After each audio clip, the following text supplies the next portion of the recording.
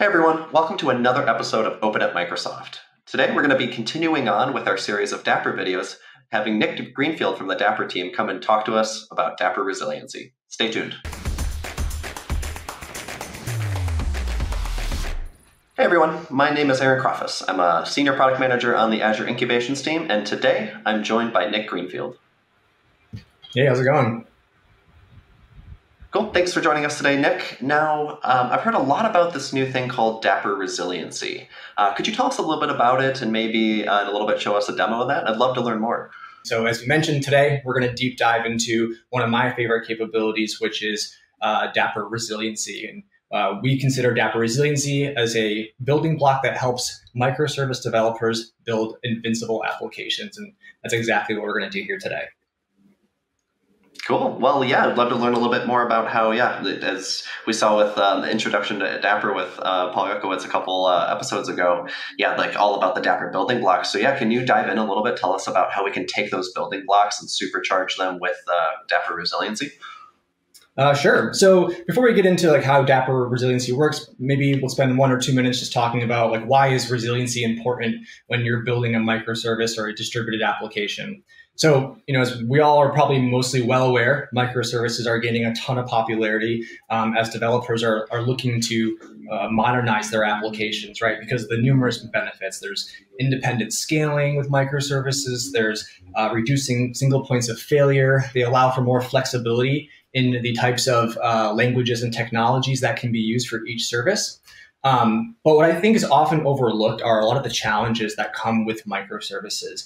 With microservices, and if you look at my screen here, you can see I have an application that's a hypothetical microservice application, but you can see there's a lot of many moving pieces, right? And that, statistically increases the chance of an error or some fault to occur when these services are intercommunicating with each other. And so that's why, when you're architecting and building these types of applications, it's really important. It's critical to build them with fault tolerance or resiliency in mind so that if an error does occur somewhere along the lines of your application, it can recover seamlessly back to an operational status as fast as possible. Very cool. So then what are some of those errors that users might see, and how do we think about protecting against those errors, not just in Dapr, but in general? Yeah, that's a great question. So some errors can be transient errors where a request from one service might just fail for any given reason, maybe a network outage. It could be hardware failures where some hardware will fail and that service will just become unhealthy. So that's just 2 examples I would say of some most common types of faults that your applications could encounter. Great. So it sounds like that's a lot of kind of thinking through all the different errors and a lot of complexity then that traditionally would be up to the developer to try and work around. Is that usually have to build that right into your microservice?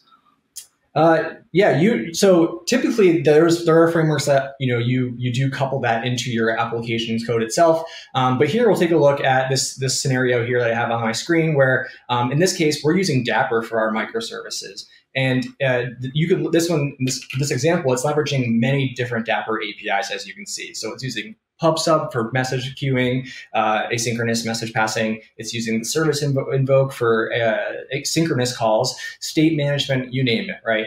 And so you could couple your resiliency into your code, retries and things like that with your application business logic.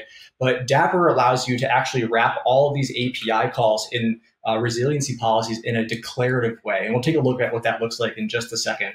But the purpose here is, or the point here is that all of your different Dapr APIs that your application might be using, you can wrap in resiliency and not have to couple that with your application code.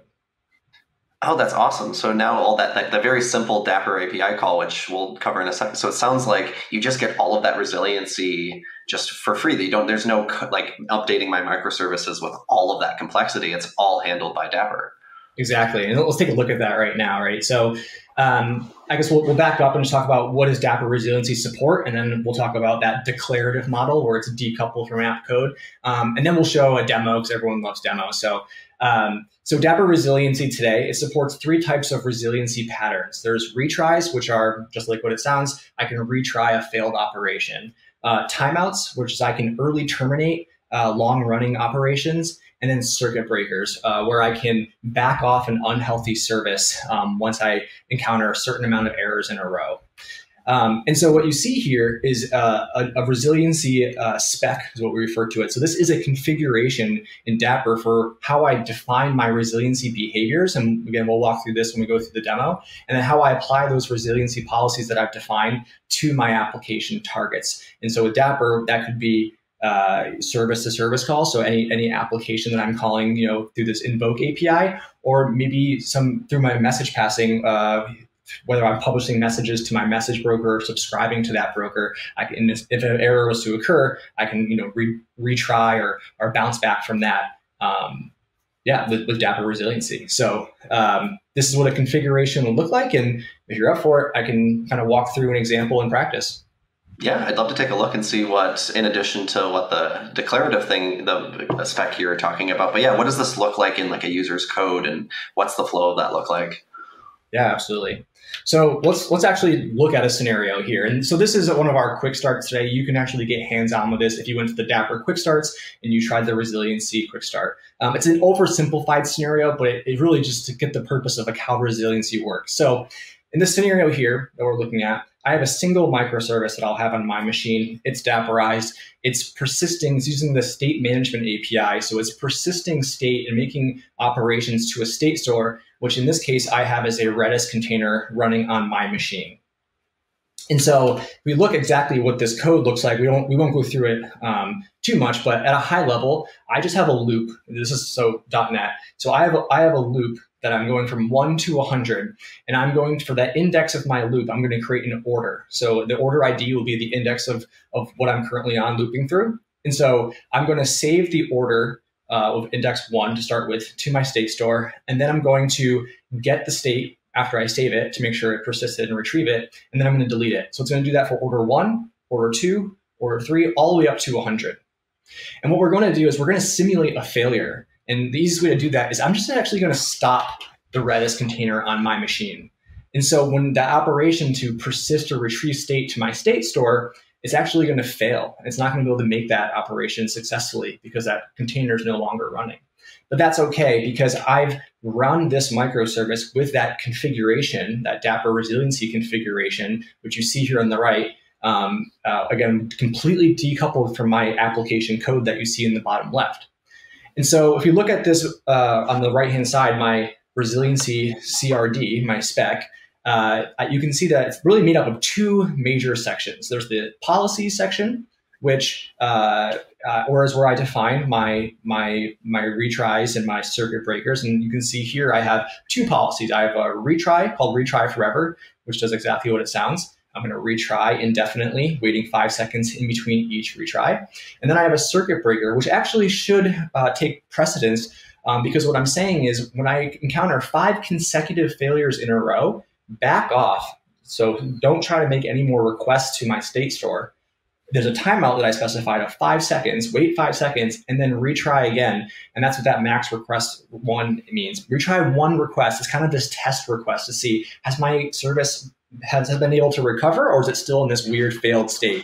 If it's successful, it's going to let traffic resume as it normally would. And if it's not successful and that operation fails, it's going to back off again, wait 5 seconds, and kind of go through that continuous loop of checking to see whether or not it's had a chance to recover. That's awesome. I'd love to dig in and see what that would looks like. It's way too simple to get all of that benefit as part of that. Yeah, and it is quite simple, and that's what I love about this feature. It's really easy to use. It's really intuitive when you start getting your hands on it. So what we'll do is we'll switch over to my terminal, and we'll run this service, and we will simulate that failure. So here again, I'm in my quick starts repo, and this is the state management repo.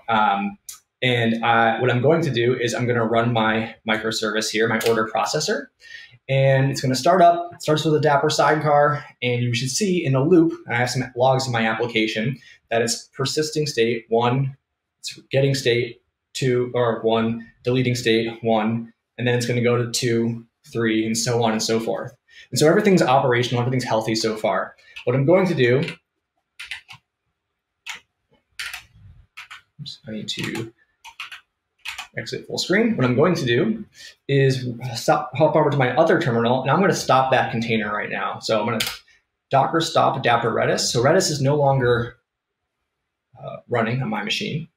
And what we should see is some errors, right? And so you can see it's error processing operation retrying. So those are my retries. And Dapr by default is quiet, so it's not super noisy. It doesn't want to flood logs, but there's a bunch of retries that are going on in the background here. And again, we show one retry. There are metrics that you can look and see to see how many retries really occurred. But in this case here, we're just showing that one retry. But what we should see is once we hit that 5 consecutive failures, my circuit breaker now takes effect. And that, so you can see is that the state of my circuit breaker went from a closed, which means traffic's running, the circuit's closed, traffic's running normally, to open, meaning it's stopped.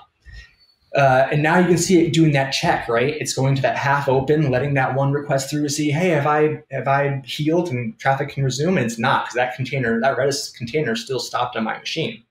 So if I go back now and I restart that Redis container, let me go back to my code. Now it's going to check to say, hey, can I go through that request? Can I send a request and have it work as expected? And in this case, it does. It did recover. So you can see my app code was able to recover seamlessly.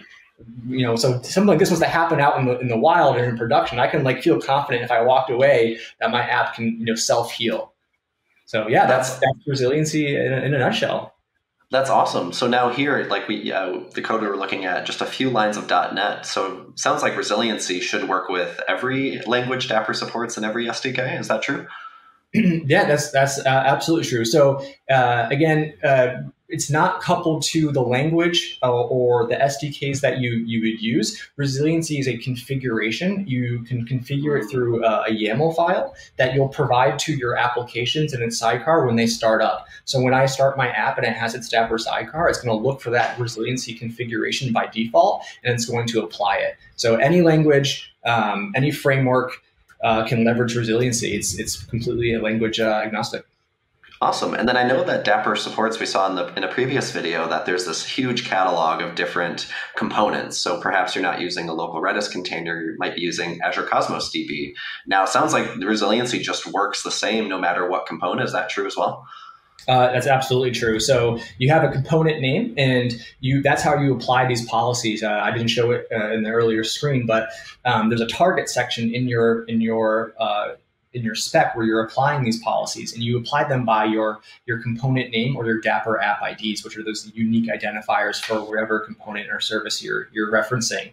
And so I can switch the underlying provider of that service, whether it's Redis, to some other state store provider, depending on maybe it's something in the cloud, and resiliency will just work. I actually, again, don't even have to change any of my code. It's just changing the actual component type.